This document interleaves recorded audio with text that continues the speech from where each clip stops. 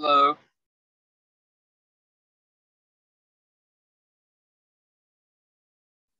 Hi there. We'll get started in about 4 to 5 minutes. Thanks for your patience.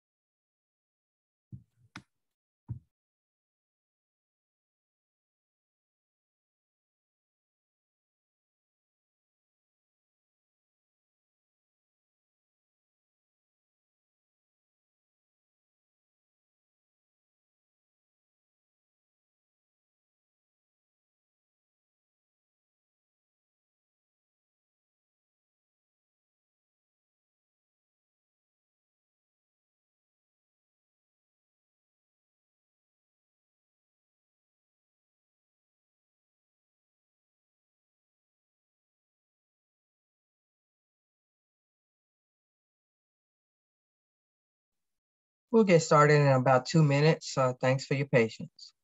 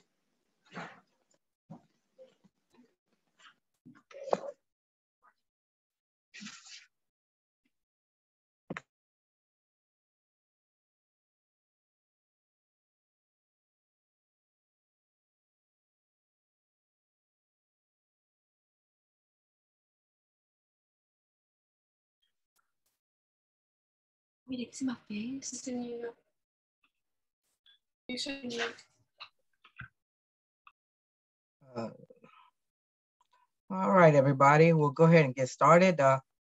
Thanks for joining in today. Let me go ahead and share my screen.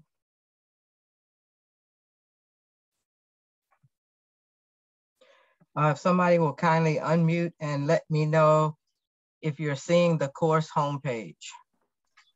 Yeah, we can see it. I can see it. Great. Okay. So just to quickly recap last week. Last week was basically the orientation time for the course. So you were tasked to get familiar with the layout and the structure of the course, complete the week 1 activities, and hopefully all of you did that. Before I jump into any new material tonight, I want to give a moment for questions. If you have a question about anything that you were tasked to complete last week or any questions about the course in general, let's take a few moments to address those questions. Just feel free to unmute. So I had one question. I wasn't here last week. I registered, I think, that day, and I was kind of fixing all my classes and stuff. Will I get marked off for that? Well, if you didn't reach out to me and you didn't take the initiative to come out on Canvas and see that there were some things you needed to do last week, then you missed them. Oh, no, ma'am. I did them all last week. I just wasn't on the Zoom. Oh, no. That's that's not a problem at all. Okay. And I think I'm taking the lab, and I believe I'm almost positive you're my professor for it. Is it kind of the same work? Because that's what it seems like. Is it? No, it's not No, the same. okay. Only the week one was similar because you're getting adjusted to the course just like this one, right? So you will be doing similar kind of orientation activities for both classes. But when you get into the meat of the work, the actual physical science, in this class, this is a lecture class where I share information, you do some homeworks, but in the lab class, you'll be doing experiments. Okay. So, there's a definite difference. Okay. All right. Well, thank you. Somebody else has an open mic. If you don't mind muting yourself if you're not speaking. Yeah, I definitely hear somebody in the background.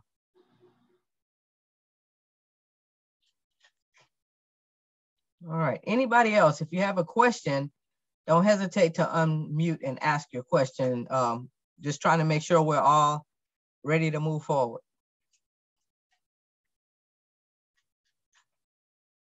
All right, so with that being said, I'm going to click on the weekly overviews because if you recall, that is where you find the weekly breakdown of the topics that we cover.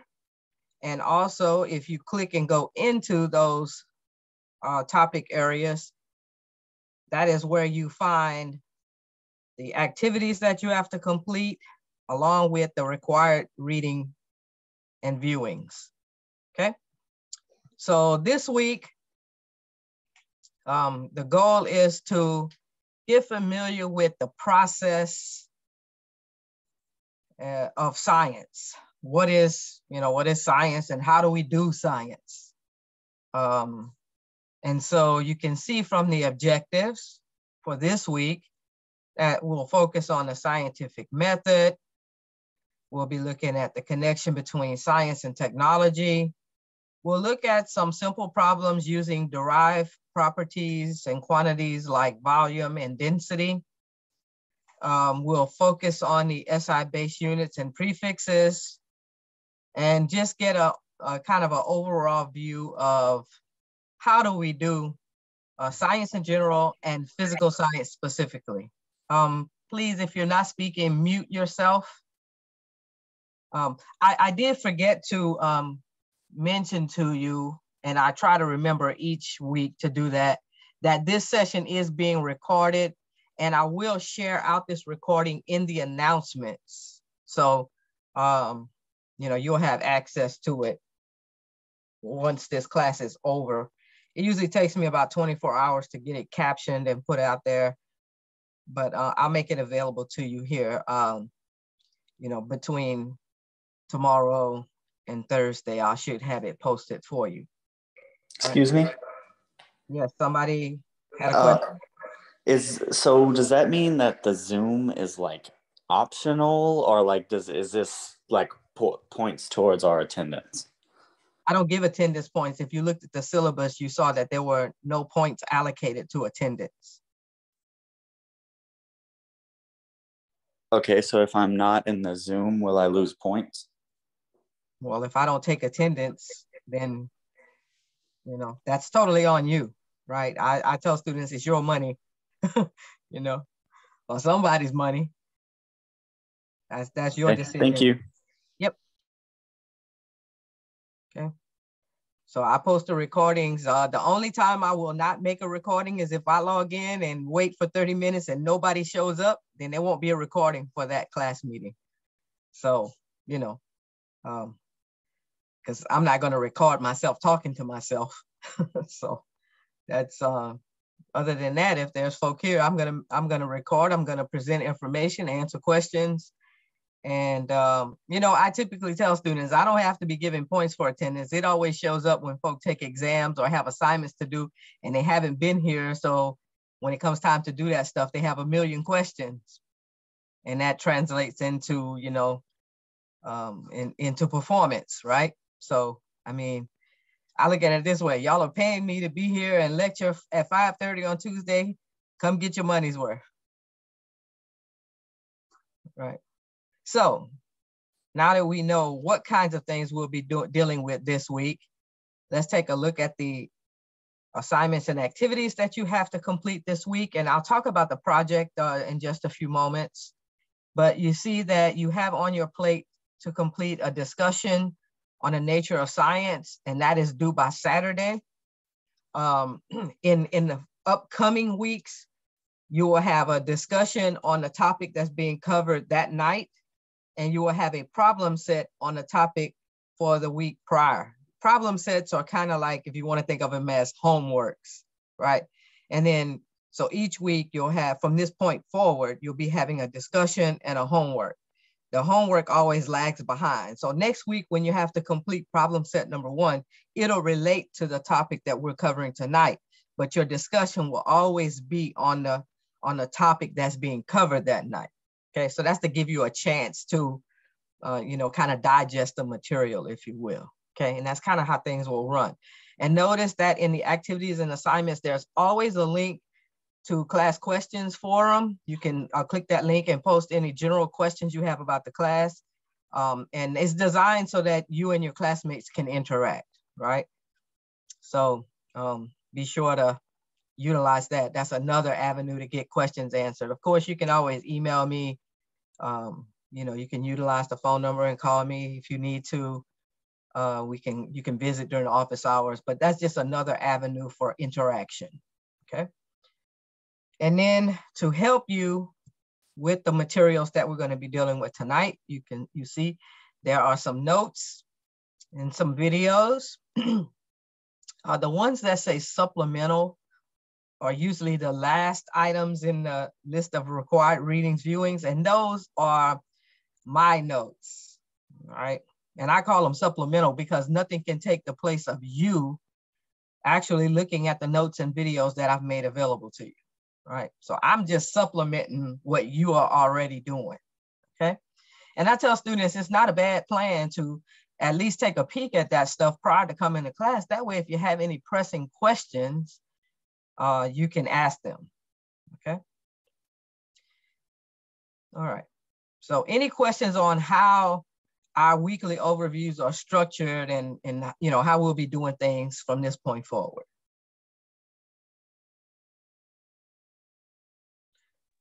No. All right, thank you. So I'm gonna, before we jump into tonight's material, I wanna talk about the project. And so I'll click that link here. And when I click that link, it takes me out to this page, okay? Now, just to let you know, if you click on activities and assignments on the left menu, you can also get to the, you can also get to the project that way. Let me stop messing up the keyboard here. There we go. You can get to the project, same project page that way. There's a link to the project. If you go in the syllabus link and scroll down on the calendar, there's a link. But like I told you last week, I don't advocate using the syllabus to find assignments.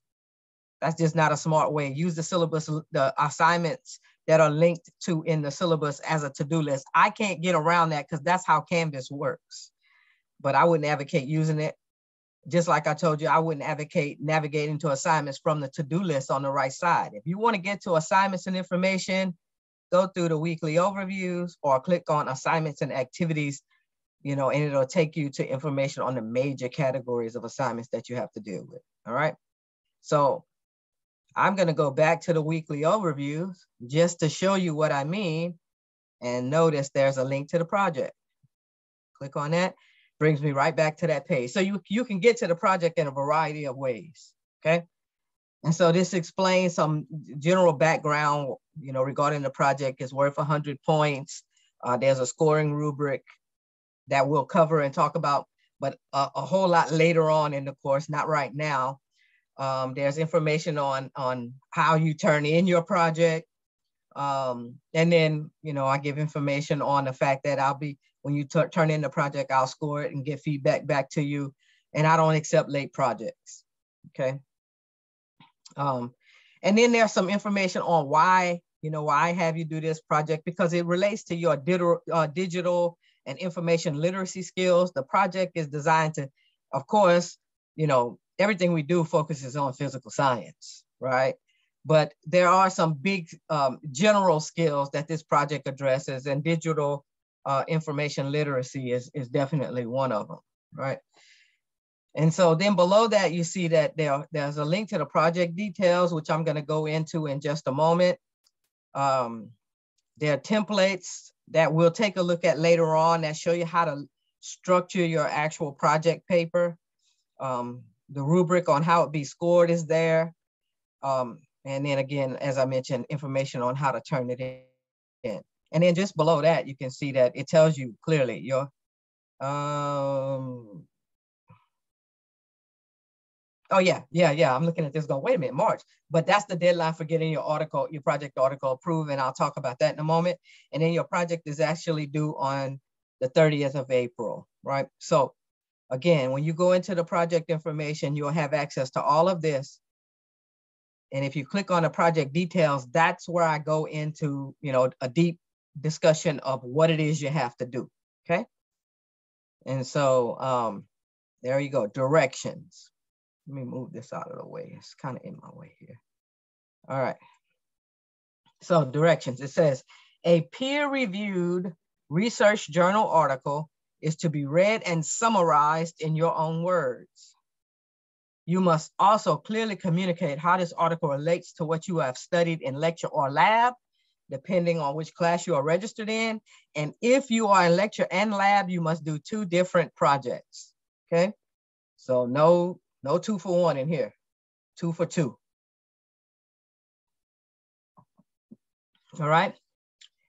And I'll discuss in a moment what that peer-reviewed research journal article is. It tells you here your articles have to relate to the field of mechanics, which is motion, which is one of the major topic areas we focus on in here. Energy, waves, astronomy, or thermodynamics. One of those 5 categories, broad categories, your article has to be related. And I will say this to you, your article has to be related to those broad categories in a science fashion. I don't need economics or history or philosophy articles. I need you to be focusing on science-oriented aspects of these topics, okay? So let me talk about more in depth about what that peer-reviewed research journal article is. So scientists who are actively doing research or who have actively done research share and communicate their work with the academic world and the scientific community and the public by publishing their work in research journals. They publish a research article in a research journal. And the reason they do that is because they're inviting review and feedback, positive or negative, from their peers. So they've done some research that they want to share. They share it out, and then anybody who reads that material can, offer a critique on it. Okay, and so I want you to have the experience of looking at research that's being done that's relevant to the things we talk about in this and deal with in this class. Okay, so it's your chance to, get into the mind of a researcher who works in physical science. All right. And so you're going to find one of these articles, first of all, and then once you find it, you'll get it approved, and we'll talk about that in a moment. And then after it's been approved, then you'll have to read it and summarize it in your own words, okay? And then also link it and connect it to the things that you're learning in this class, all right? Any questions about what it is you're going to be looking for.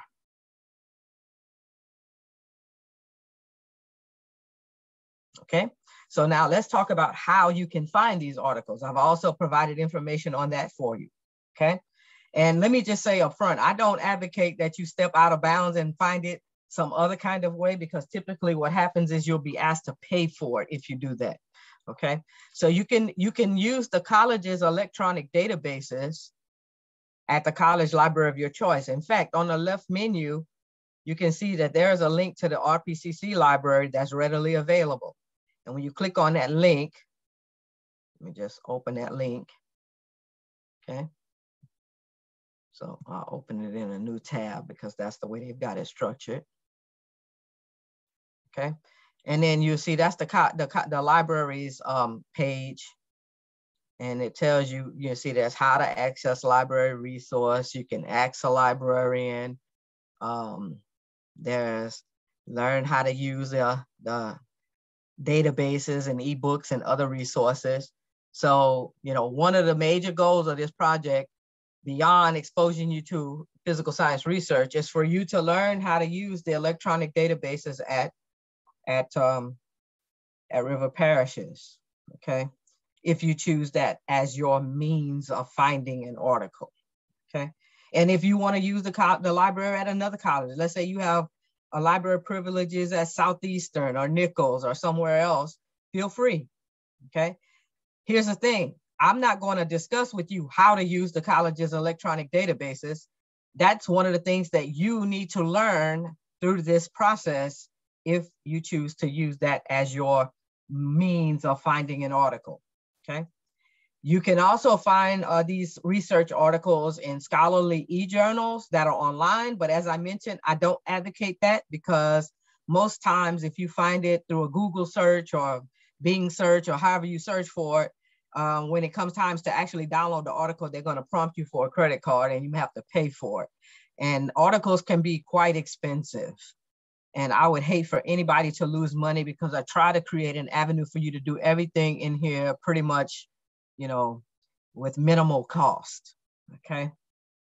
So I would suggest that you use the RPCCs or some other college libraries databases as one means of finding an article, but stay away from searching for them online.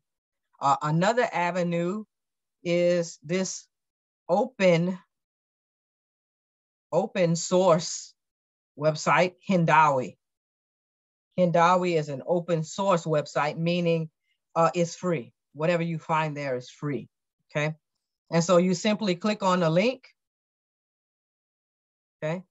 It opens up and there's a search box in the top, and you put in what you're looking for and it'll spit back some articles to you, okay? Simple as that. So let me close some of these windows so that I can properly maneuver. All right, so Hindawi is pretty straightforward to use. Now I will say you can come in and put in a search topic, you know, so if I put in here, you know, I'll put in nuclear medicine. I think I spelled that. Yeah, spelled that correct. There we go. And see, there's 10,000 articles on nuclear medicine.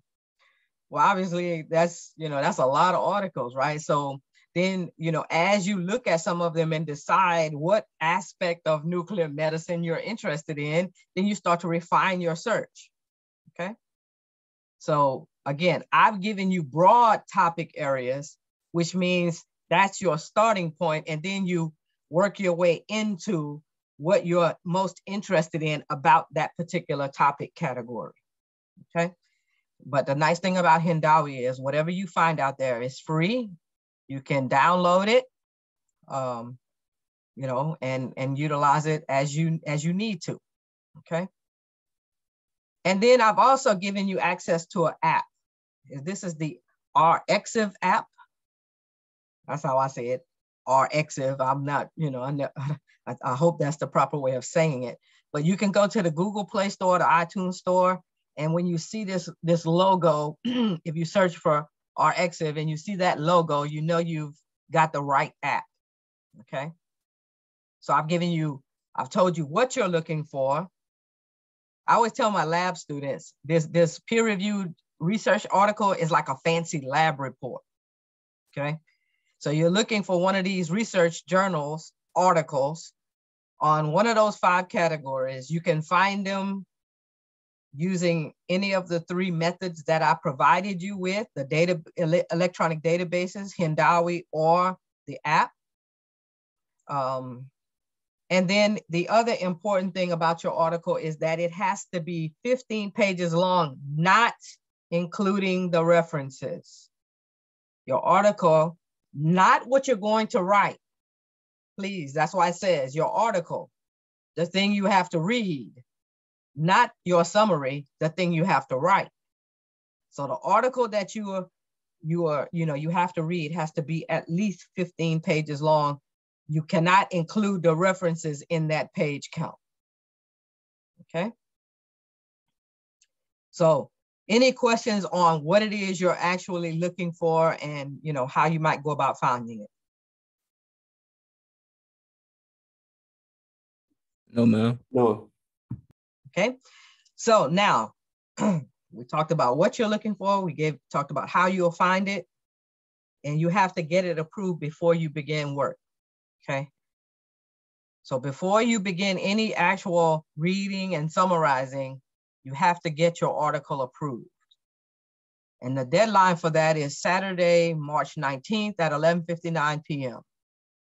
And it tells you just after that, to get your project article approved, please attach the full article as a PDF file, not a Word file, not any other format. It has to be PDF, and email it to me, okay? Now, the sources that I've given you, they all allow you to download the full PDF, okay? So that's another reason why I propose these sources of finding an article, because they will allow you to download the full article as a PDF. Once you've downloaded the full article, just simply attach it to an email, just like any other attachment. Email it to me, I'll look it over, and I'll tell you whether you can use it or not, okay? And there is a consequence if you don't get the article approved by the deadline, March 19th, you lose 20 points on your project score, okay? You can still do the project, but let's not even focus on that. Let's focus on the fact that every single one of you, and that's here, and the ones of you that aren't, are going to get your article approved by the deadline. So we don't even have to talk about penalty, because everybody's going to have an approved article. But after March 19th, we'll talk about what happens if you didn't. Okay. And, at this point, I start to get emails from students about the actual summary. Please, at this point, don't focus on the summary. Focus your energy on finding an acceptable article, okay? And periodically, we will revisit this material and start to talk about the actual writing, all right? Any additional questions? No. Okay, so let me just say this to you. If you start your article hunt and you run into questions or you're not sure about something, don't hesitate to reach out to me. I'm more than happy to address any questions that you might be having, okay? All right, so let me stop the share just for a moment. Close all that down, go back into the weekly overviews. Open up the nature of science there, and now I'll go back and share again. All right.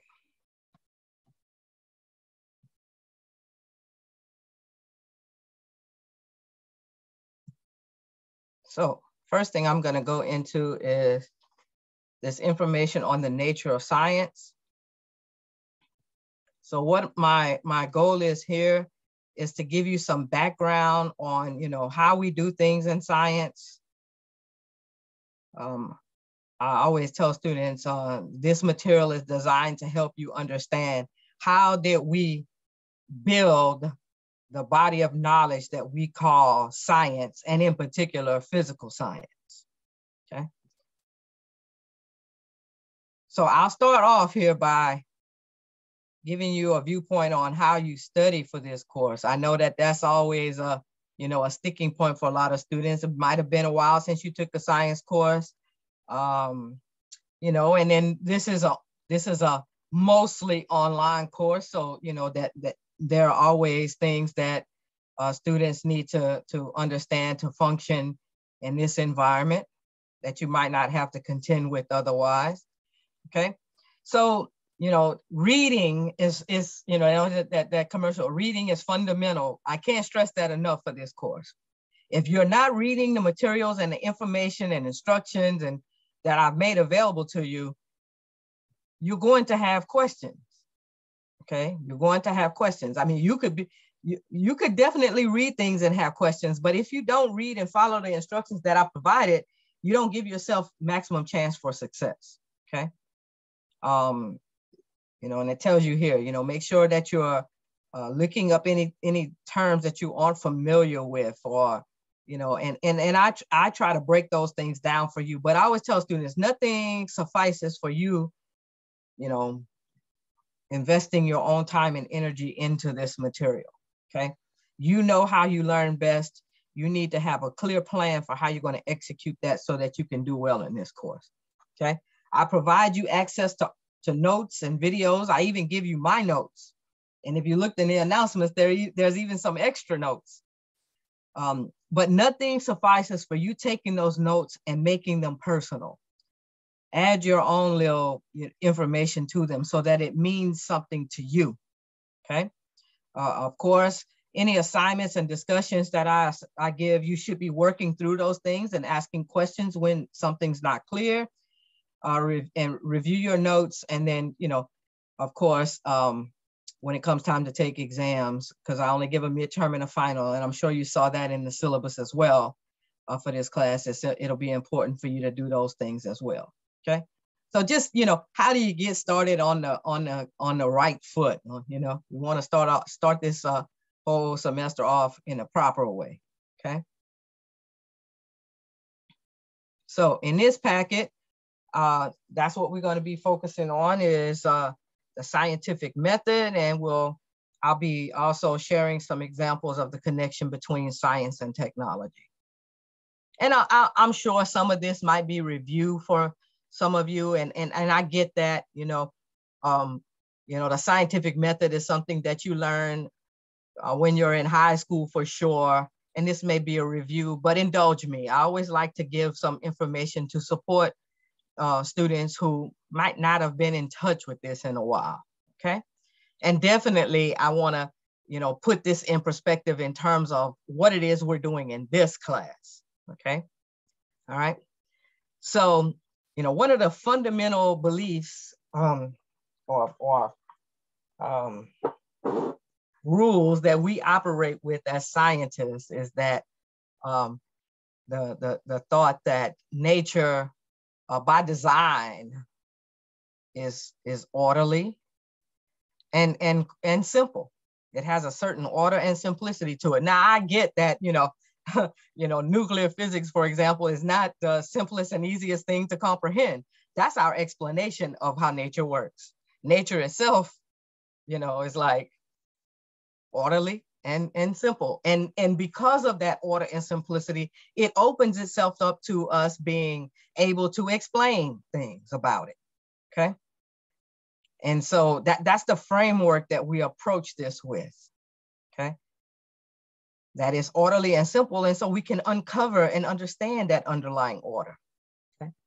And this body of knowledge that we call science are the theories and the laws that help us to express general truths about how nature behaves. And it's the body of knowledge that those theories and laws explain. Okay. So let me just stop and say right here now, science is not the only way to understand our environment. It is a way. Okay. And that's the way we're focusing on in this class. All right.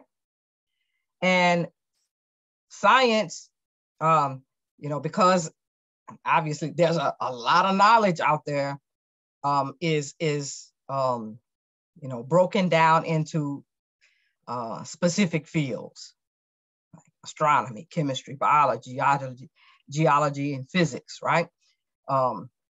we don't do chemistry, biology, or geology in this class, but we will do a little bit of astronomy, but not from the stargazing perspective, and physics.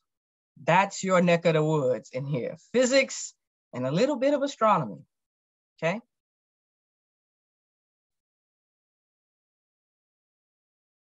Bear with me just for 1 second.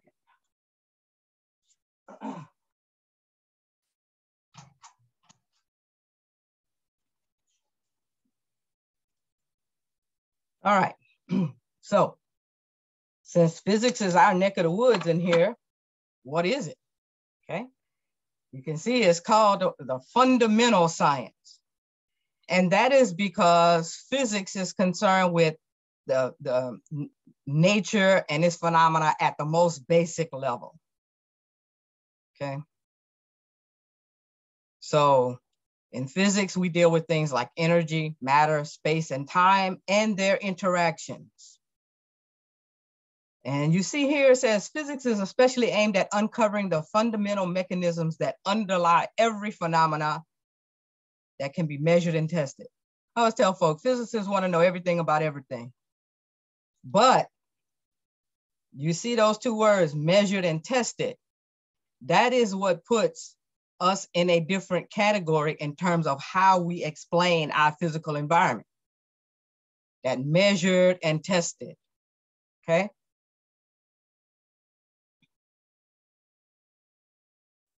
And so it says here, you know, that since physics is what we consider one of the most basic science, some folk will argue and say, well, no, math is actually the most basic science. I like to think of math as a language unto itself that helps us express science, okay? But, you know, since physics deals with, you know,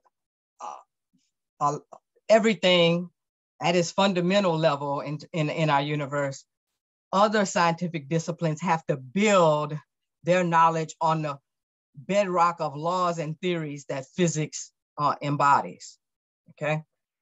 And they give the example of chemistry there.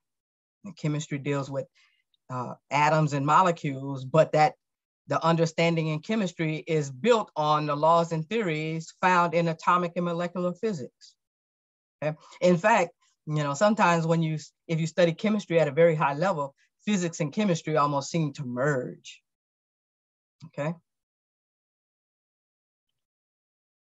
Applications of physics.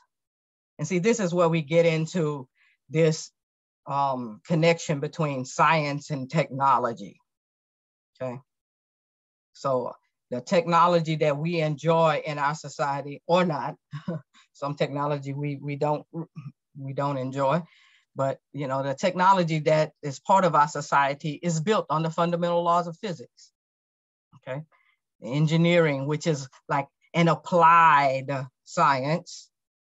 And I always tell people that there's theoretical physics and then there's applied physics, and things like engineering and medicine, those are based on applied physics, okay?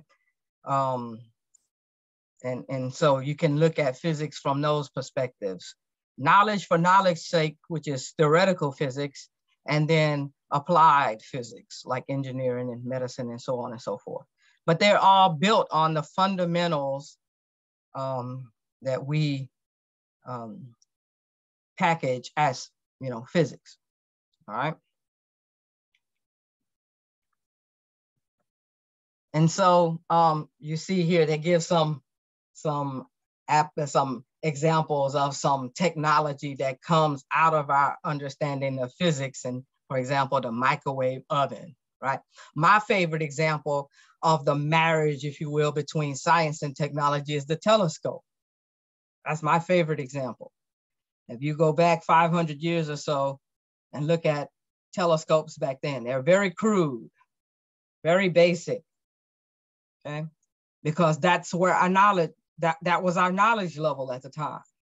So we took whatever knowledge we had of optics and light and utilized that to build a very crude and basic telescope. But as our knowledge grew in terms of electronics and, you know, and engineering and even better understanding of optics and we were able to build much better telescopes. And now that we have much better telescopes, they're helping us to uncover new knowledge about our universe, okay? So they kind of work together. We get a better telescope, we get more knowledge about our universe, we get more knowledge about the universe, we build better telescopes, okay? So they kind of work hand in hand. It's kind of, it's not that they're separate from one another, okay?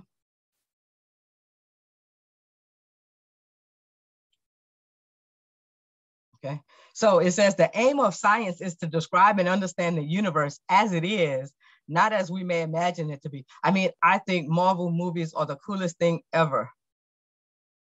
But, you know, we just don't have that level of capability that Stark does at this point, right? Because that's not how it is right now, okay? I'm not saying that, you know, scientists aren't dreamers, because they most definitely are. But, you know, our goal is to explain the way things actually work, okay? And the cornerstone or the foundation of us understanding and discovering how universe works is the observation. So scientists observe something, and then they begin the process of figuring out how that phenomena actually works, okay? And so they give an example here. So, for example, the motion of the sun can be observed directly, okay?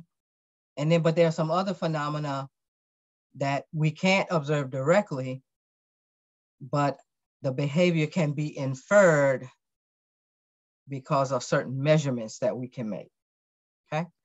So that observation, that is the foundation or the cornerstone of us understanding how our universe works, can be direct or indirect.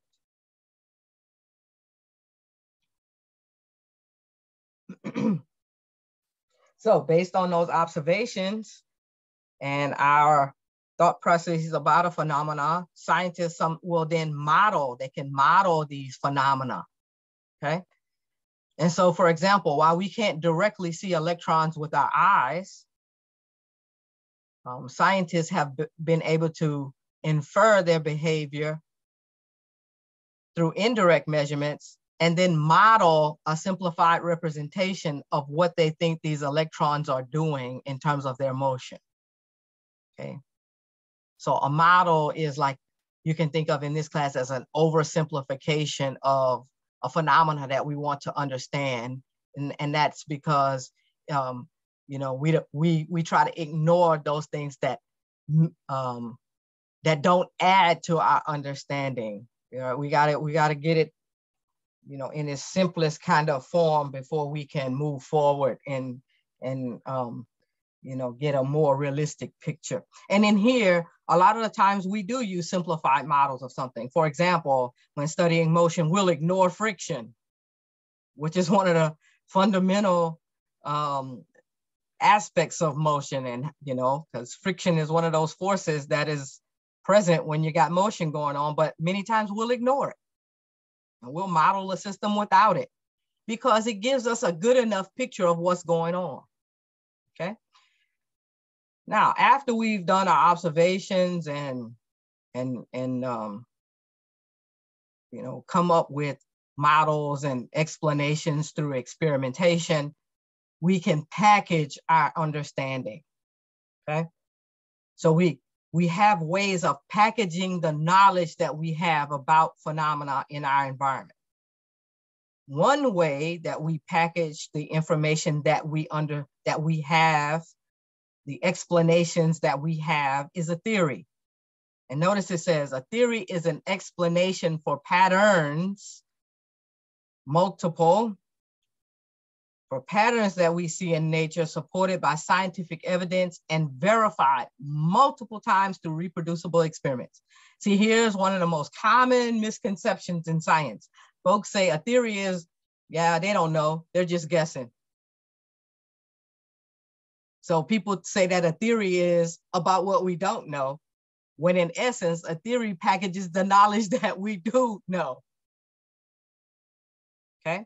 But it's a broad explanation, consisting of many patterns that have been verified through scientific experiments, okay? A scientific law is another way that we package our knowledge, but it focuses more singularly on a pattern. And notice it is also supported by scientific evidence through reproducible experiments. So theories and laws come out of experimentation.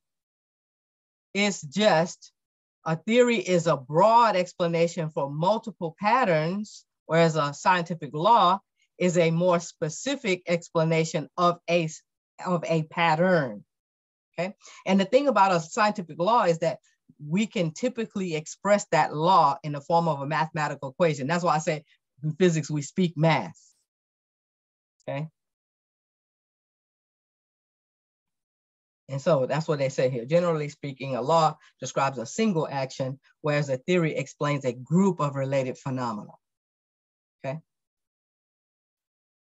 So a big package, lots of experiments, multiple patterns in nature, a theory. Small package, very focused on a singular pattern, scientific law. Now, a lot of times students have the misconception that, especially as it pertains to a law, that it is like fixed, okay? Doesn't change. It's a law, doesn't change. Theories and laws can change when we have a better explanation for a phenomenon or phenomena, okay? All right? They are not set in stone. In fact, if we have more and more, we have credible evidence that what we currently understand is incorrect, we have a responsibility to update our theories and laws to represent the most current and most credible information that we have, okay? So they're not set in stone.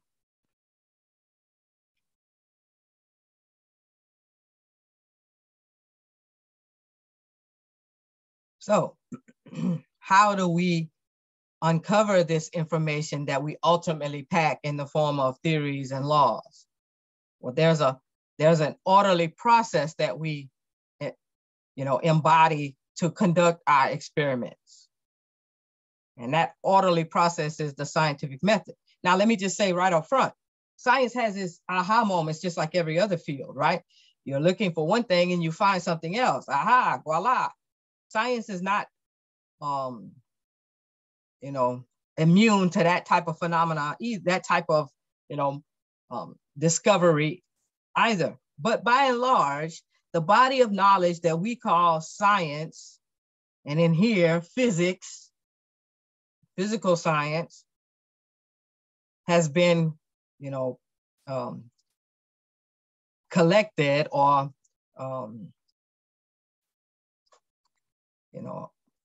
determined through utilizing this scientific method. And this scientific method is an orderly process for conducting research, okay? And so this process starts out with an observation and a question that the scientist is interested in researching. And then notice it says what? Next, the scientist performs some research on the topic and then constructs a hypothesis, okay? So a lot of people have that backwards. They think that scientists formulate hypotheses and then they go test. No, first, the scientist goes and researches a topic and uses that knowledge and foundation as the bedrock for their hypothesis that guides their experiment. That hypothesis is what we call a testable prediction. Sometimes you hear it called an educated guess. That educated part is where the scientist goes out and does some research on the topic to guide their hypothesis formation, okay? And then once the scientist has formulated a hypothesis, then they perform an experiment, which is an orderly way of testing hypothesis. So the scientific method is an orderly way of doing research, scientific research, And part of that scientific method is an experiment, which is an orderly way to test the hypothesis.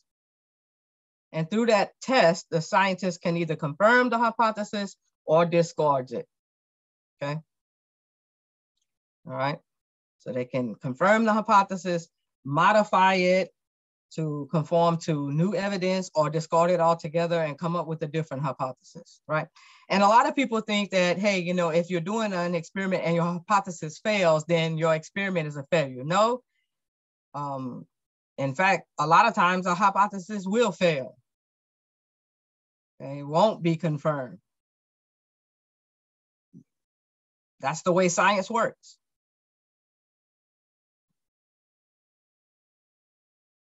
And so you see here listed a set of steps that make up the scientific method. Now, some textbooks will break it out a little bit differently. They might, instead of just saying experiment, they might have analysis, data analysis, results, that kind of thing, right? But that's all part, that's all you can think of it. That's all built into that experiment, right? If you're doing homework and you have to utilize the scientific method, which you will have to do for problem set number 1 coming up, this is a reasonable set of steps that you could use. And so to show you how to utilize those steps, I've done an example here, okay? And I took that from the CK12 textbook. So it says, the question that the scientist is interested in, for whatever reason, is when the Titanic sank, what happened to the water level on shore? Now, is somebody really investigating this? Probably not. I'm just using this as a like over the top example to highlight the steps involved and some key aspects about, you know, this whole scientific endeavor, right? So before the scientists can formulate a hypothesis, they got to go read and synthesize all available information on the sinking of the Titanic. And then after they've read that research and synthesized it, then they can formulate a hypothesis. Based on their information, they'll pick one of these. Okay, because typically in an experiment, we try to test one thing at a time. Okay, but which one of these hypotheses? Well, it depends on what information they found when they went out and did their research. And then they'll come up with an experiment to test the hypothesis. Okay, now you notice I have here how and resources in parentheses, right? So that is meant to convey the idea that the experiment, and we'll put it this way, the results that you get are only as good as the experiment that you put together, right? Garbage in, garbage out. Okay, so how are you going to test the hypothesis? And the quality of your experiment will definitely influence your outcome. But hey, the resources that you have will also influence the quality of the experiment that you perform, right? Because if you got unlimited bank, if you got, you know, unlimited resources, then you can commission the building of a ship that models the Titanic, you know, down to the last screw, right? Because you've got the money like that, okay? You can, you know, have folk on payroll that out there checking conditions in the North Atlantic, and when the conditions look like they're favorable according to the way it was when the Titanic sank, you can launch your ship out there. Now, I don't know if you're gonna get any people to go on it, but you know, you get the idea. The resources that you have available and the quality of the experiment that you design will affect the test that you can do, which will ultimately reflect in the outcomes, okay? And the other thing that we need to always be mindful of in this, behind this whole thing that's happening, is that people are the ones doing this science stuff. And I always tell folks, people are doing science and people have issues. And science is not, you know, divorced from the issues that plague human beings. Whatever biases and issues that humans have, they bring it to the table when they do science. And we have historical information that, you know, shows very clearly how some people have abused the scientific process. You know, they are unethical, immoral, and in some instances, downright evil, and how they utilize, you know, this whole scientific process, right? And so, you know, we can't approach this science stuff believing that everybody has, you know, pristine motives behind what they're doing. That's why it's important for you to be scientifically literate. Okay, and know how they go about doing science, so you can question things, right? You know, it's too late. You know, when you if you know, if you have taken Avandia and died, well, it's too late. Then you're dead. Maybe if you understood a little bit about how they went through testing that medication, you might have thought twice about taking it, right? So once you test your hypothesis through an experiment, of course, you got your data, you now analyze it to determine what happened. You know, do your measurements. Measurements. Do they show that the water level rose, drops, stay the same? What's going on based on your measurements? And we'll talk about that whole idea of measurement, because that is key in physical science. And then finally, you come up with a conclusion. Was your hypothesis correct? Do you need to do it again? Do you need to modify your experiment and come back at it from a different perspective? Right? Those conclusions are important because they will guide new and different research that will take place to either verify or dispute what you're finding. And that's why I want you to be familiar with, you know, to have a real example of a research study and read one and see, you know, how scientists operate when they're doing research through the evidence and work that they produce. And then the rest of this packet, which it talks about the historical roots of physics. So, you know, it looks at science, physics as a natural philosophy back during the times of the Greek, and Aristotle was one of those prominent Greeks back then who began to move us away from this kind of a you know, like a superstitious kind of explanations of things to a more logical explanation based on observation and experimentation. You know, and then we get into the classical physics period.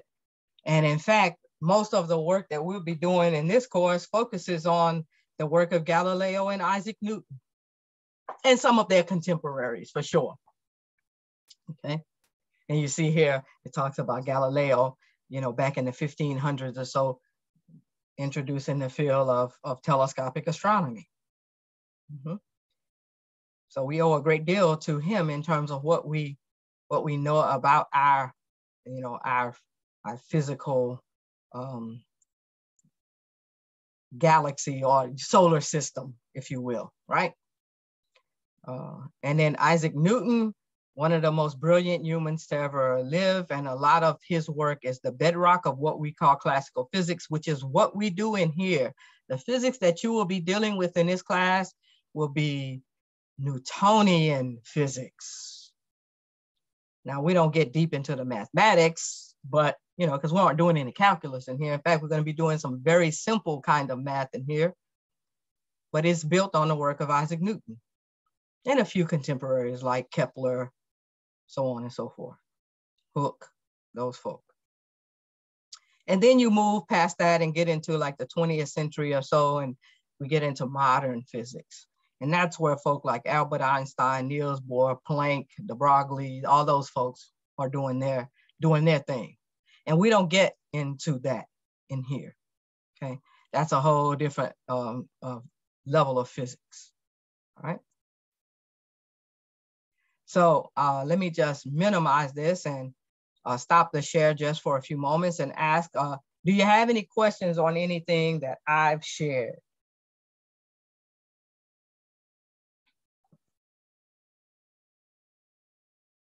Okay, so now we'll take a minute and kind of have a little bit of a mini discussion. We won't take very long here. So I gave my favorite example of the connection between knowledge and technology, right? The theory and the application as the telescope. Somebody think about that connection between, science and technology, and unmute and share with me your favorite example of the connection between science and technology.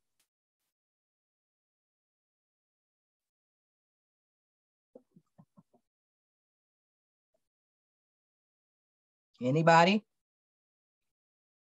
Are you listening? I can. I think my favorite thing about like science and technology is just how our computers and phones have advanced in the past even 10 years. Or like, oh, I'm 20 years old, so 20 years ago, my mother didn't even have a phone. They weren't even holding anything electronic whatsoever. And so it's cool to see the research that we can now do with our phones and computers and things to further advance. And that's how quickly we've just boosted our technical age, whatever. And yes, so I think that's neat. That is a beautiful example. Wow, yeah, that's an incredible example that shows, like you said, just how far we've moved and so fast, right? Because I can recall when I was a young Army officer, I hope I'm not telling my age too much, being stationed at Wright-Patterson Air Force Base in Dayton, Ohio, and the internet was just getting started, right? And we're doing things like FTP stuff y'all probably don't even know about, file transfer protocol and things like that, and being able to dial into another computer from my home and that kind of thing. And now we don't even think twice about, if you're using dial-up, it's because you want to, right? Because there are, Wi-Fi and all kinds of different ways to utilize the internet now. And that definitely has advanced because of our, the processor speeds that we're now dealing with compared to, processing speeds that we had way back then, and the size of computers. Right now, you have as much power in your handheld phone as we did in rooms of big computers back in the day, right? So the excellent example, Daniel. Really appreciate you being bold enough to unmic and share. Is there anybody else out there who has an example that they want to key in on?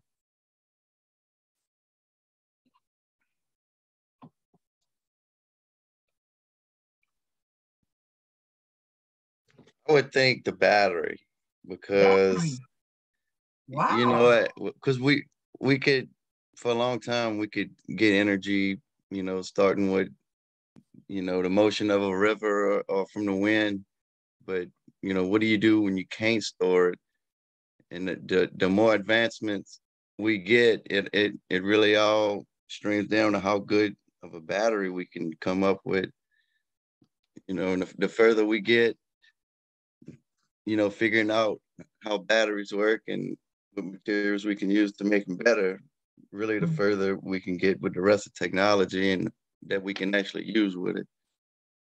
Excellent example, John. I think you and Daniel have shared some really thoughtful examples of the connection between, our knowledge and our application of that knowledge. Yeah, batteries are definitely a critical aspect of our society now in terms of using technology. These electric vehicles, right?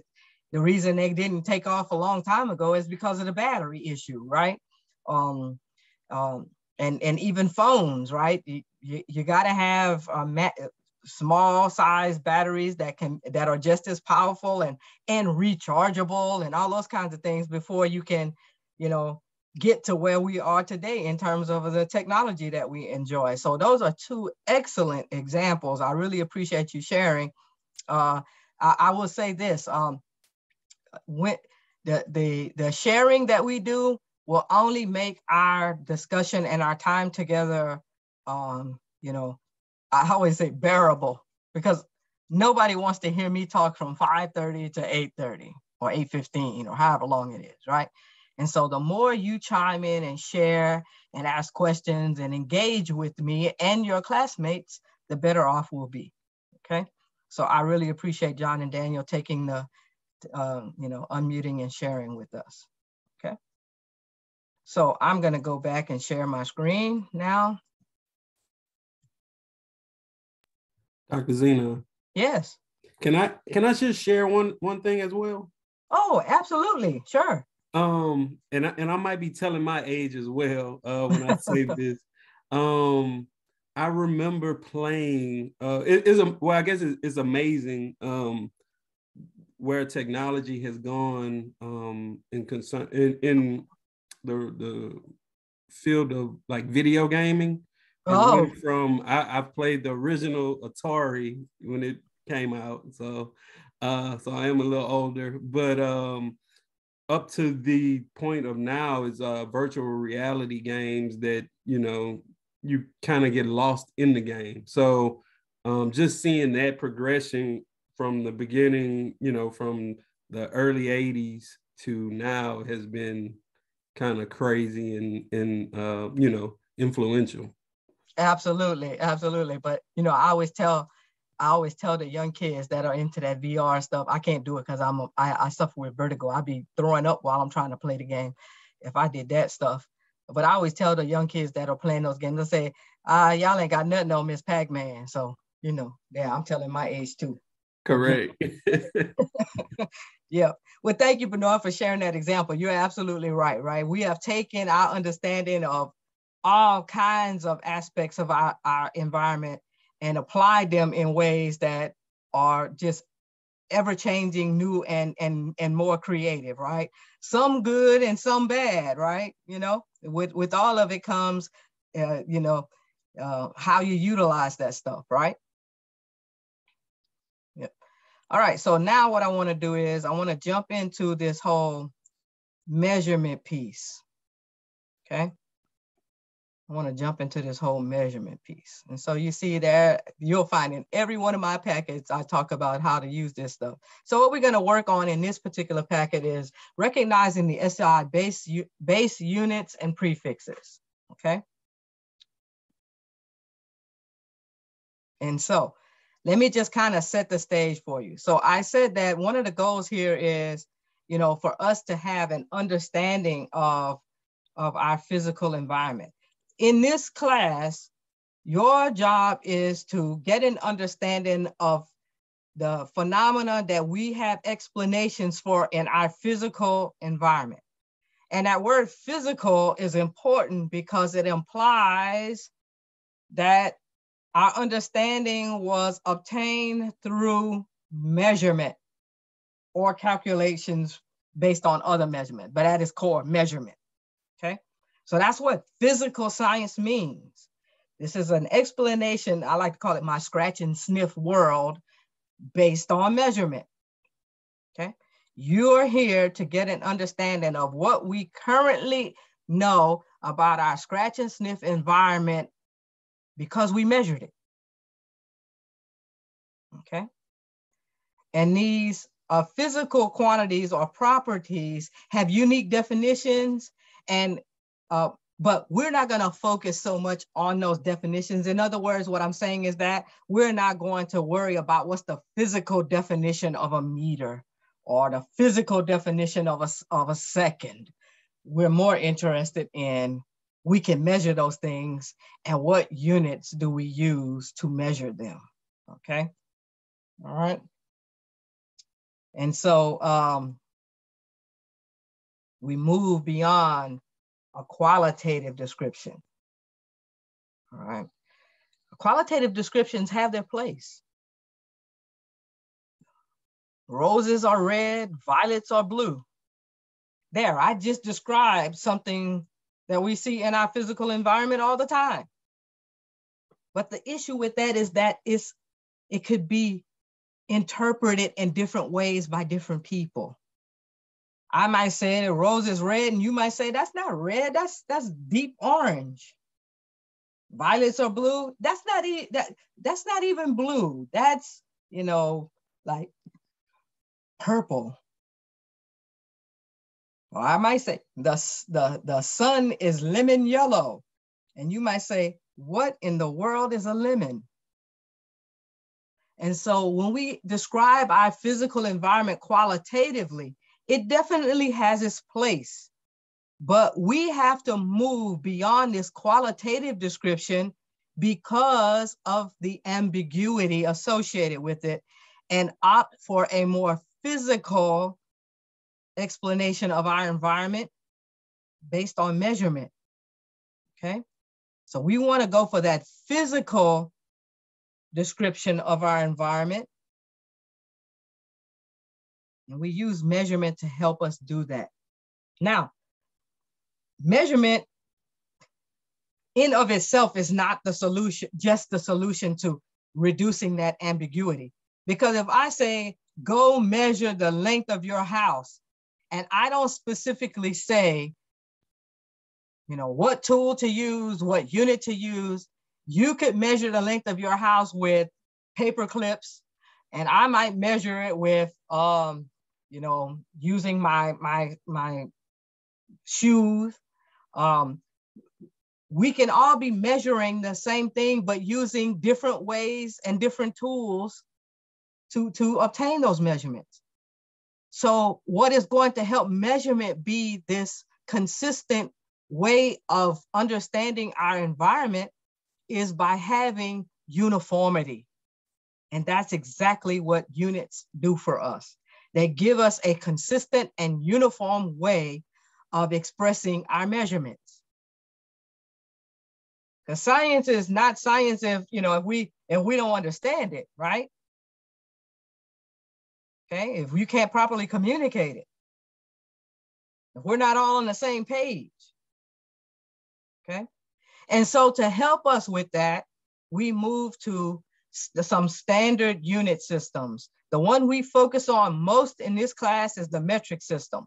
The English system is, you know, used, you know, in many countries, including still in the United States, but we focus on the metric system because that's the arena we utilize. That's the system we use in science, the System International. That's what SI stands for, the SI system or the metric system, okay? Now, so we're all on the same page now, we're all measuring using the same units, okay? And so the question then is, what are we going to be measuring? Well, in our physical scratch and sniff environment for this class, there are 4 fundamental properties or characteristics or quantities that we find in nature: length, mass, time, and not in here, we don't do electric current, temperature. So let me just unshare for a second and bear with me. I'm gonna open up a document that's gonna help us all get on the same page. Whoa, okay, bear with me just for a moment. I'm gonna bring this screen up and then I'm gonna share again.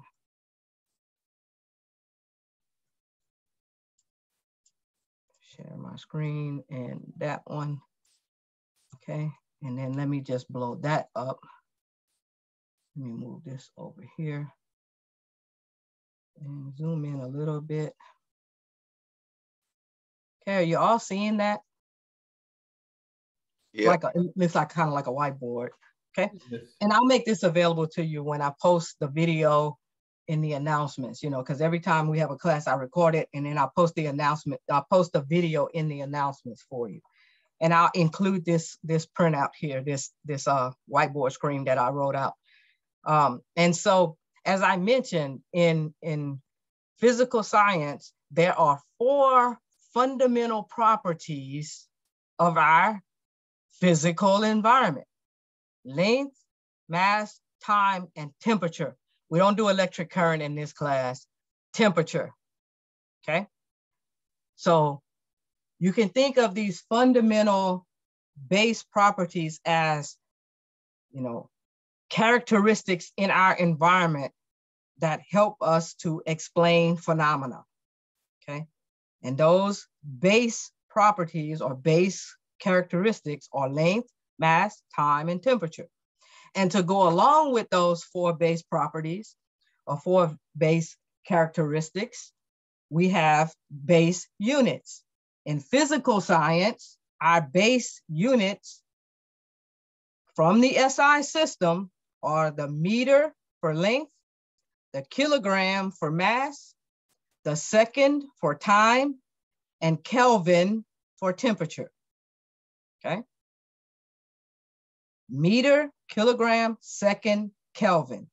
Those are the 4 base units of our SI system that we utilize to explain phenomena in our environment. There are some phenomena that we don't get into in this class. The ones that we do are all built on these properties and those base units. Now, the first time, you know, I can recall way back whenever I got exposed to this, I'm like, 4 things. That's all we got to learn is 4 things. Hey, this, you know, we could say, let's go till 8:30 and call it a class, right? And I'll just give you your A and go on about your life. 4 things. How long did it take to learn 4 things? And then you know, it's like, slow down, slow your roll, because it's all the combinations that we make with those 4 things, right? That's where we got to get a handle on this whole measurement stuff. It's not just 4 things. It's all the combinations that you can make with those 4 things, okay? And so we'll see here shortly this notion of derived properties and derived units, okay? But those are our 4 base properties: length, mass, time, and temperature, the meter, the kilogram, the second, the Kelvin. Somebody, why are we using kilogram and not gram? Somebody want to take a stab at that?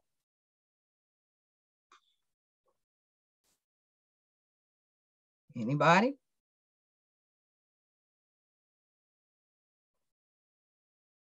So I'll just say to you, the reason we use, let me see here. The reason we use the kilogram is because the quantities that we'll be dealing with aren't as small. Now in chemistry, they do use the gram because they're dealing with much smaller quantities than we do, okay? Oh, right. So now let me blow that back up. Apologies, I'm maneuvering the screen around here so it'll be viewable for you, all right? So the 4 fundamental properties: length, mass, time, and temperature, and the 4 base units: meter, kilogram, second, Kelvin.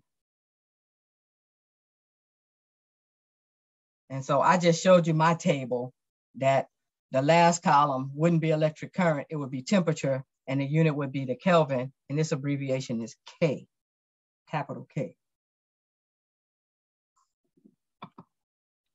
Now, if everything we measured was always 1, you know, if everything we measured was 1 meter, 1 meter, 1 meter, 1 second, 1 kilogram, 1 Kelvin, you know, that would be, even if we made combinations, that would be pretty straightforward. But, you know, everything we measure isn't going to always be 1.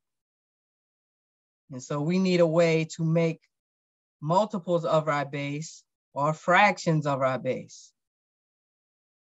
okay? And so here is a table of metric prefixes. These prefixes are part of the metric system. They're based on powers of 10. And you can see that's quite an extensive table of powers of 10, their prefix, their abbreviation, okay? Now, you won't be utilizing this entire table in this course. We don't, you know, we won't be doing a zeta meter. Right? Okay, for example. There are some that you'll utilize consistently in here: milli, centi, kilo, mega maybe, okay? But no matter which one you're using, I don't need you to be memorizing things in here, okay? I always tell students, I gave you this table for a reason. Use it. Don't feel like you need to memorize anything here. When you're working, use the table, pull it out, use it as you need to, okay? So what these metric prefixes allow us to do is to make multiples of or fractions of our base, okay? So for example, if I have a milligram, I have 1,000. Okay, if I have a mega meter, I have 1,000,000 or 10 to the 6. These are all to facilitate communication, common communication. Okay, so you can take any metric base and utilize a prefix and its associated powers of 10 to make multiples of the base or fractions of, okay?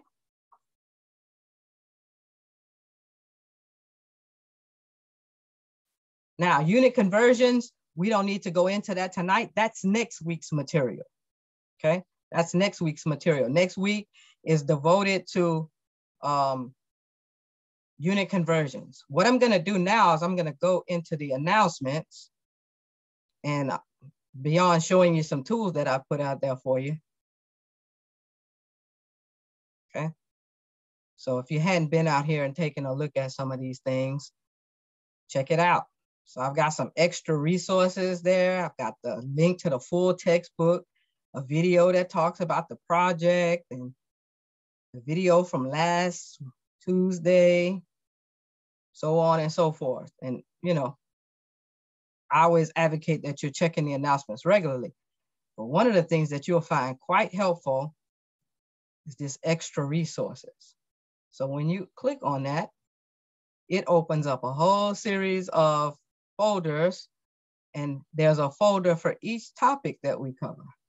And since we're going to be focusing on measurement, there you go. There's some extra materials that relate to measurement, okay, that you can go out and take a look at. So the nature of science, there's some extra stuff there, and then some measurement notes. I'm going to go into that because I want to focus a little bit on this idea of derived units and properties and some sample calculations, okay, that deal with a particular derived property that I want to focus on, and that's density, okay? So I'll just go through this, you know, this packet, and then and then we can spend some time looking at some sample problems at the end of this packet. So again, as I mentioned, you know, anytime you're measuring, you get a number and a unit, okay? If you measure something, you get a number and a unit, and the units matter. If you solve a problem for me or answer a question for me and the unit is wrong, it's wrong because you're telling me about the wrong aspect of my scratch and sniff environment, okay? If I'm asking you for length and you're giving me seconds, that's not going to work. You're describing my physical scratch and sniff environment wrong, okay? So units matter. That's important. And then they talk about, you know, the base properties and units and abbreviations, length, mass, time, and temperature, meter, kilogram, second, Kelvin, right? Ignore that current stuff. We don't do that in here. And then you got your prefixes and the powers of 10. And this is a smaller subset, which is probably more representative of what, you know, the kinds of prefixes and powers of 10 that you'll be focusing on here, okay? The important thing is that you use them correctly. And I'll show you what I mean in just a moment, okay? So let me see if I can do this.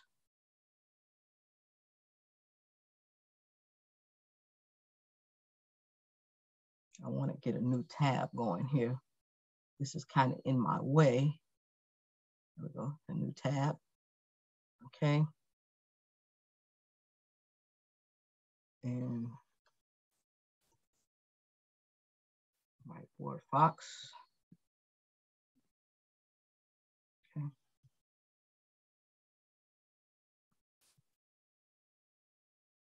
And I'll make this available afterwards to you in the announcements. Okay, and let me move this up out the way. That's the thing about using a laptop. They issued us, instead of giving us desktops, everybody now has a laptop and the screen, you know, has only so much space, right?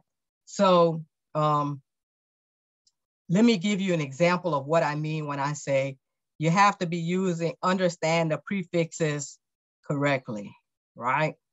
So many years ago when I, was teaching high school kids, I wrote this on the board and I asked the student, tell me what this measurement is, okay? And the student said, and trust me, I'm not trying to be funny about it or anything, just trying to explain a point to you. The student said 10 milli. That was their response when I asked them to read that measurement. And that shows a fundamental disconnect of the relationship between metric prefixes and the base, right? Because in the measurement, the prefix always comes first. So this M is milli, but this M is meter, right? So correctly, the student should have said 10 millimeters. Or I had a student write this for me, 5 GK. Okay, 5 gram kilo. And again, while they wrote the symbol for gram correctly and the symbol for kilo correctly, they transposed them because the prefix comes before, right? So, I would imagine that, these aren't the mistakes that you would make at this point, but I point them out whenever I teach this class so that we can dispel some things, right? You have to understand context, because sometimes we might use a T to mean time. Sometimes we might use a T to mean temperature. Sometimes we might use a T to mean tension, period, whatever we're dealing with. You have to understand the context and interpret those things correctly and utilize them correctly, okay? Does that make sense to all of you? Yeah. Yeah, okay. So that's important. And I don't guess I have to share this whiteboard with you. It was just to highlight, a scenario, right? And so what I want to spend the remainder of our time together is looking at this idea of derived units and derived properties and derived units, okay? So when we say derived, what it means is that we take our base units or our base properties and we make combinations. We combine our base properties and therefore we have to make appropriate combinations of our base units. So an example of a derived property is volume.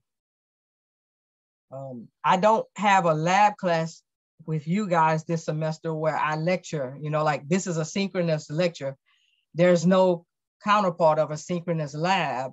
But for those of you who do have me for a fully online lab, the first experiment that you do will utilize the property volume. You'll be looking at length volume and its counterpart liquid volume. That's one of the things you'll be looking at, okay? So to get volume, we take length times length times length. Sometimes in math class, they use length times width times height. But you think about it, width is a length, height is a length. So length times length times length is in essence what you're doing when you boil it down to the fundamental properties, volume, okay? All right, when you use the fundamental properties to make volume. Length times length times length. Now, since the way we get our derived property volume is by taking a length times a length times a length, we have to then take our units and make appropriate combinations. A length unit times a length unit times a length unit will then give us a cubic length volume unit, okay? So if I take a centimeter times a centimeter times a centimeter, I get centimeters cubed, which is a volume unit. And I like to be specific, it's a length volume unit, because how did I get it?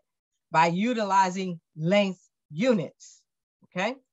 I could take inches times inches times inches, and I get inches cubed. That would be another example of a length volume. You know, kilometer times kilometer times kilometer, kilometer cubed. That's an example of a length volume. But most of the time in your experience, when we talk about volume, we're talking about liquid volume, right? So like I'm drinking a can of Zero Dr. Pepper, and it has on the label 355 milliliters or 12 fluid ounces. Those are examples of liquid volume units, okay? How do they relate to our length volume units? Well, 1 centimeter cube is 1 milliliter. So this is 355 milliliters. It's also 355 centimeters cubed, okay? So volume, that's an example of a derived property. And you can look at it from a length volume perspective, which is cubic length units, or liquid volume like milliliter, like liters, fluid ounces, gallons, pints, quarts, cups. Those are all valid volume units, okay? Any question about this idea of making combinations?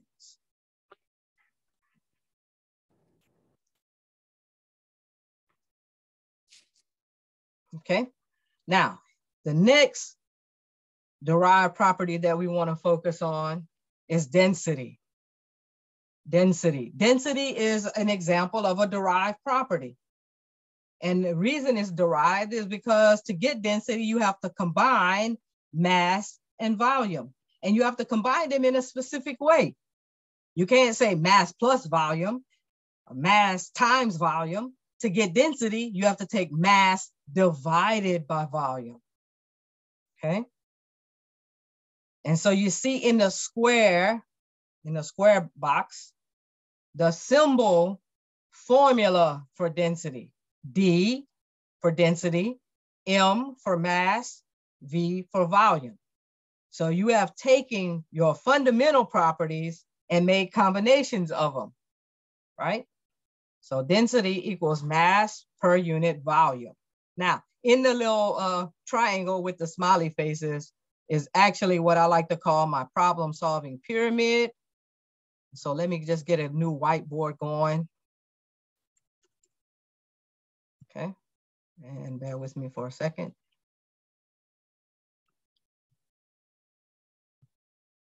Are you seeing that okay? Yep. Okay. So now, this is what I call my problem-solving pyramid. And the reason I call it that is because this is the way that I model math for you in here. Remember I said we try to keep the math simple. I try to do as much as possible utilizing this problem-solving pyramid, because here is the formula for density. D equals M over V, but my problem-solving pyramid takes away the need to deal with an equation. Because to deal with this pyramid, all you need to know how to do is multiply or divide.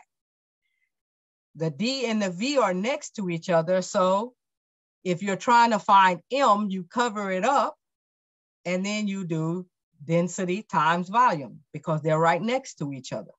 If you're trying to find volume, for example, you cover it up, and then you simply take mass divided by density. So you don't need to know how to manipulate an equation, even though if you do, that's fine. And if that's how you approach it, fine. But if you know, if you aren't as comfortable with this whole equation thing, use my problem solving pyramid, because then all you have to do is multiply or divide to get the thing you're looking for. Okay, does that make sense to you? Yep. Yep. And most of the things that we'll come across in this class, we'll try to model in that way.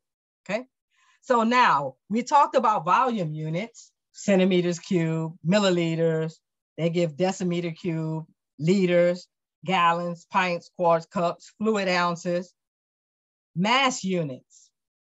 So, you know, we could have grams, kilograms, milligrams, megagrams, nanograms. Put a prefix on it, right?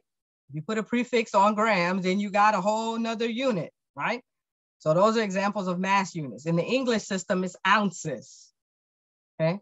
Fluid ounces is volume, ounces is mass, okay? And a lot of times students, when I ask for mass units, they say pound. At this stage in your life, I'd let you get away with it, but technically pounds is not mass, it's weight, okay? And in here, we have to be specific because we're dealing with our scratch and sniff physical environment. We have to get the units right, okay? But because we haven't talked about that at this point, I could understand why you might be thinking that pounds is an acceptable unit of mass, okay? So the question then becomes, what kinds of units do we use for density? They give you an example, grams per centimeter cubed. To have a density unit, you have to take a mass unit and divide by a volume unit. Why? Because to get density, you have to take the property mass and divide by the property volume. So then you have to make appropriate unit combinations, right? An example is grams for mass divided by centimeters cubed for volume. So what I want you to do for me, before we move into looking at some example problems, is I want you to unmute and give me your example of a density unit where you have a mass unit on top and a volume unit on the bottom. Anybody?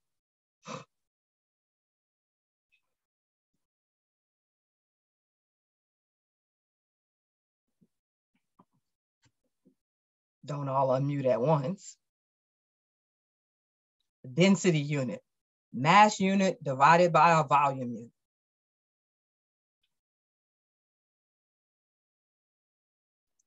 You just want random numbers? I don't want numbers. Units don't involve numbers, right? A mass unit is grams, not 5 grams, grams. So I don't need a number. I just need the unit for density.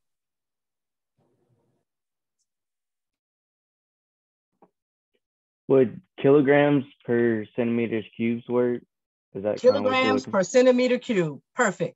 That's an example of a volume unit, right? I mean, excuse me, of a density unit, because you took a mass unit, kilograms, and divided by a volume unit, centimeters cubed. Perfect. PSI, is that? That's pounds per square inch. That is pressure. That is not density. Oh, it's not? Okay. Mass unit divided by a volume unit.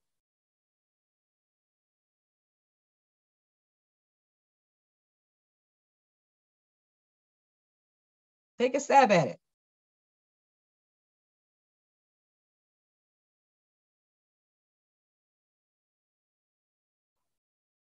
Okay, what I don't like to do is have to just randomly call on people. I would rather somebody volunteer, but if nobody's gonna volunteer, then I will start to call on people because I like to make sure that folk are following along. Okay. So let's see who I got here. Let me just stop my sharing for a minute. So we're focusing on a density unit. To get a density unit, you have to take a mass unit and divide by a volume unit. So I'm going to randomly call on Curtis. Curtis, unmute and give me an example of a density unit.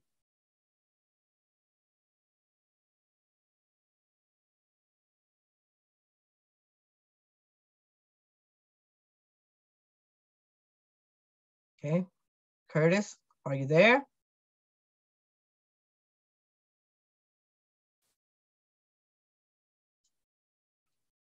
All right. Obviously, Curtis is not with us right now. Shayna, I apologize if I mispronounced it. Shana, would you kindly unmute and give me an example of a density unit?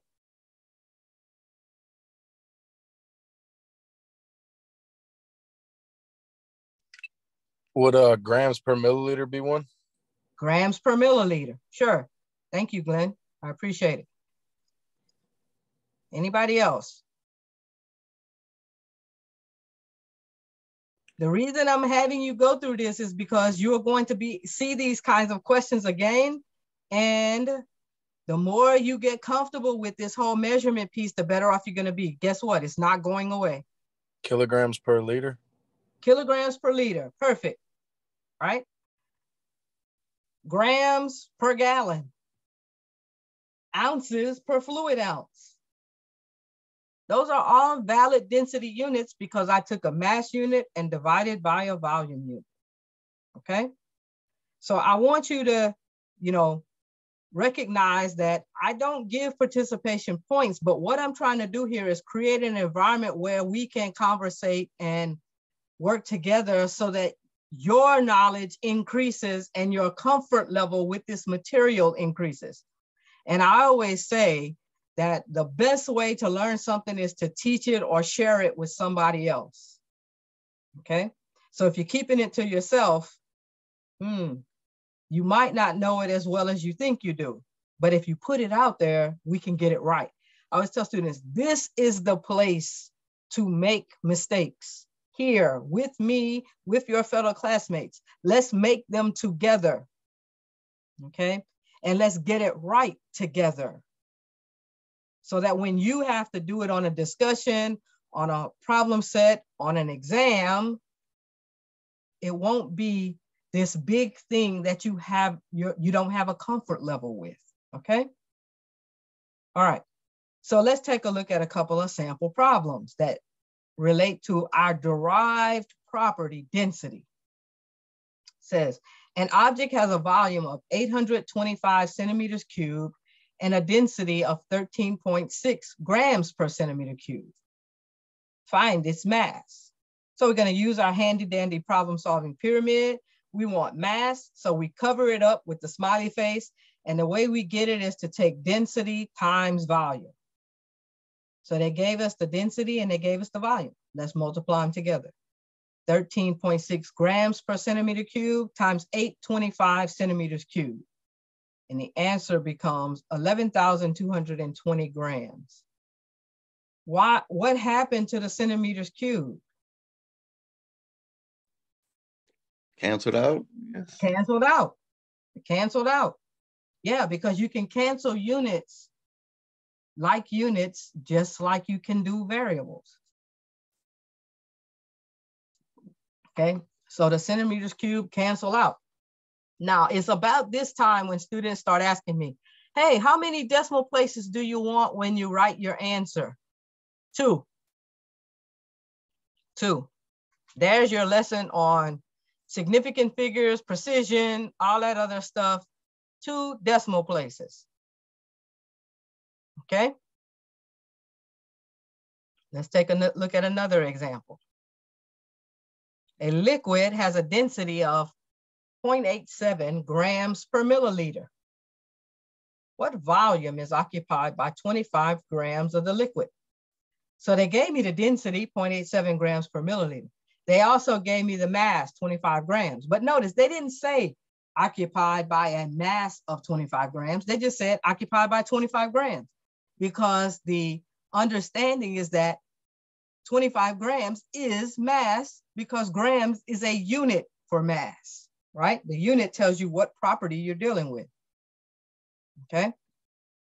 So if we're gonna find the volume in this case, we cover it up on our pyramid and it tells me to take the mass and divide by the density, okay?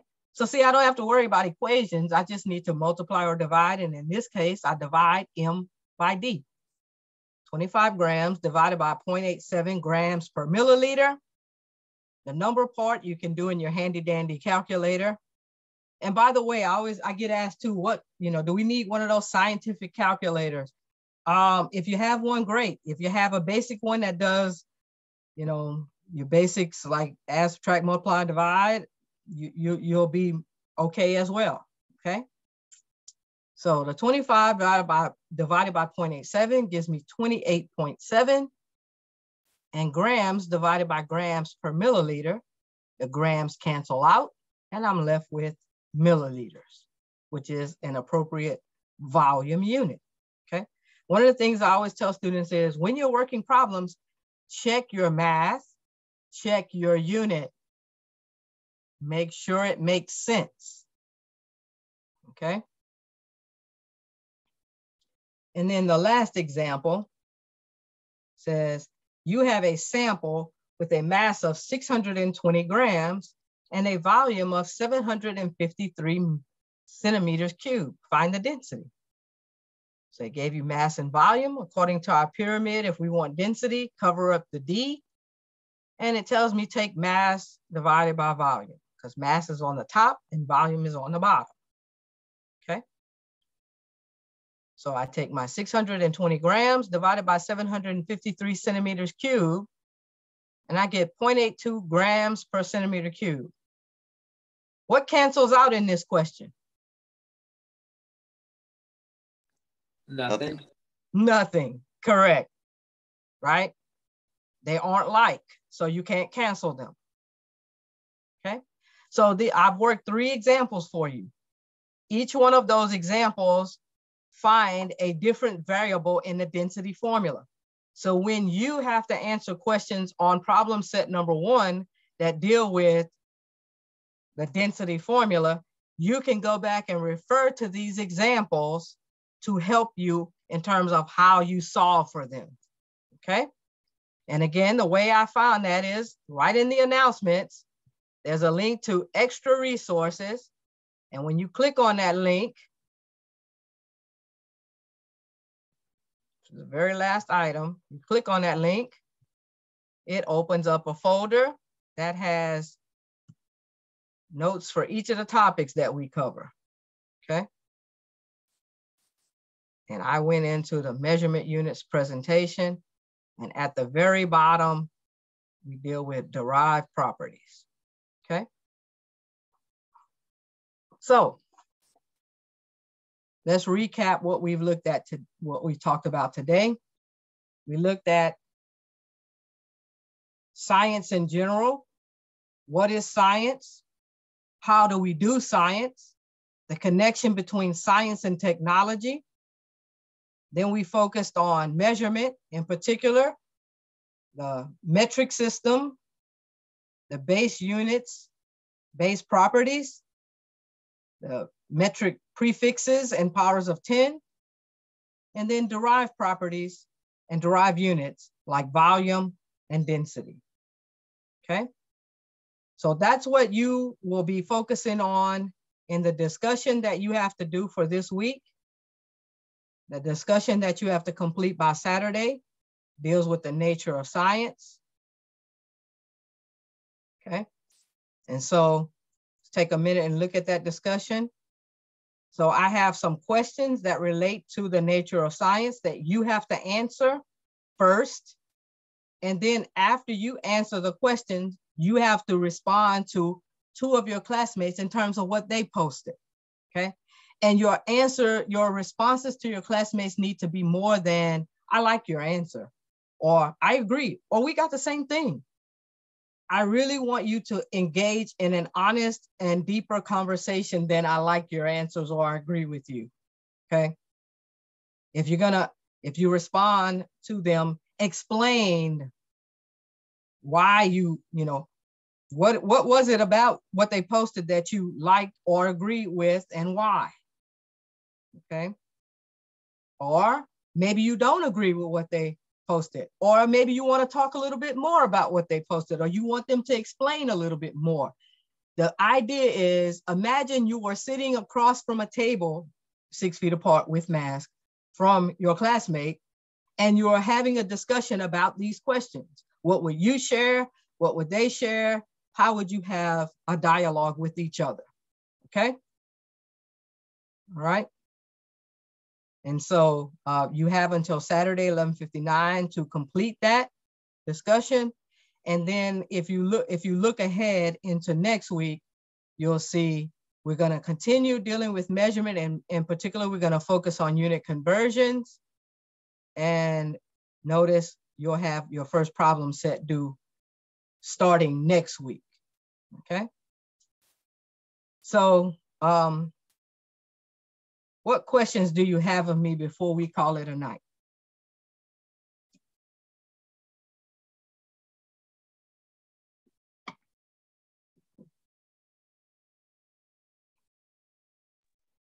Okay. As of right now, I don't think I have any questions. Okay, great. If to all of you, if you're working this week on any of this material, reviewing the notes or anything else, and you have a question, please ask me your question. Okay. Don't hesitate to reach out to me. That's why you have my contact information. You can always set up time and come see me, during office hours, or we can arrange for, a time to get together. If that doesn't work for you, I can respond to you in email. You can leave me a voice message over the phone I've left for you, number I gave you, and I'll respond to you. The most important thing is that you don't leave any question unanswered, no matter what you might, well, it's a simple question, but no, it's an important question if you have it, period. Okay. So don't hesitate to reach out to me. Those of you who were kind enough to share with me tonight and share with your classmates, I really appreciate it. And y'all have a great rest of your week. Okay. So I'm going to stop the recording. You too.